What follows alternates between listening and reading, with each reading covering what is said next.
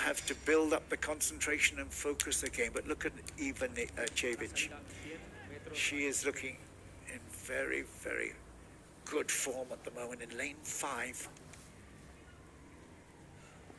Although Pesaridou, who just stepped forward in 4, will be fighting hard for it. It's so important that they keep clean on the hurdles themselves. If you nick them, you're going to go off your rhythm of the step. We go for a second time. And they're away, and it's immediately, Pesaridou is impressive. Ivanisevic is there as well. Jerez is not far away. It's very much Bogliolo as well, Bogliolo. But Ivanisevic is there. I got a feeling it was Ivanisevic from Bogliolo and Pesaridou. That's my impression.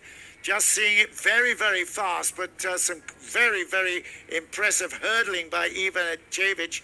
Her season's best was only 13.90. Bogliolo, did she actually get spiked? What's the issue there? Ivanisevic. Well, you know, Lonkarek as well is celebrating. I didn't even mention her name. Ivana Lonkarek, nearest the camera. She must have come up there as well. Lonkarek is there, but I have to say, Ivanisevic and Lonkarek maybe came in to take his third medal spot. No, not quite. She's back. Oh, there was Bogliolo, I think, was in second place. She fell over. I hope she wasn't spiked.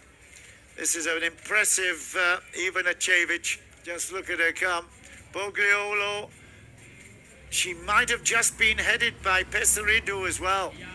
This is really, really solid. No touching the hurdles, hurdling from Andrea Ivanisevic.